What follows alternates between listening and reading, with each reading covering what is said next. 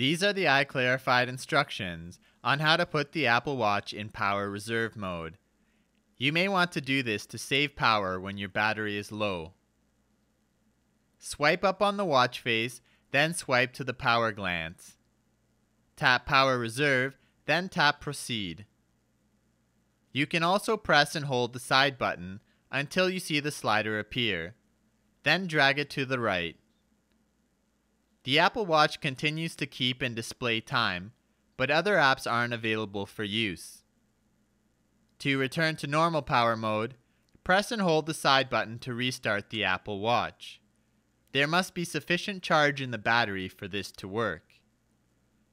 The Apple Watch automatically enters power reserve mode if the percentage of battery charge remaining drops below approximately 10%.